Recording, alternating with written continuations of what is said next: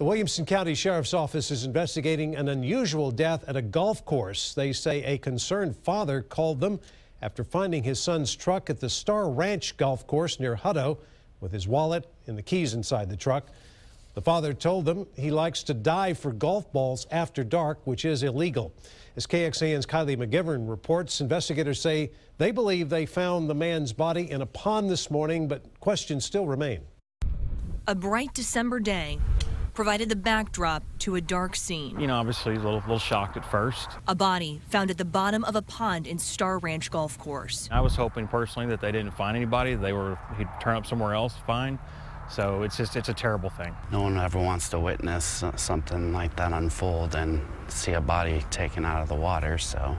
And that's exactly what you saw, isn't it? This morning, yeah. Ryan Allen saw the search unfold since its start Wednesday night. They had the helicopter come in, and then also they were taking more stuff out, and they were starting to comb the bed of the pond. The Williamson County Sheriff's Office says its dive team found a camouflage scuba tank that was out of air and had no gauge. Investigators say the water was cold enough that hypothermia could be to blame, but they can't say for sure yet. Yeah, and then you just feel for their family, and it's during the holidays, and you know, I lost my mom during the holiday time, and I know how hard it is for that. A hard time made even harder during the holidays as investigators work to identify the man who never made it home.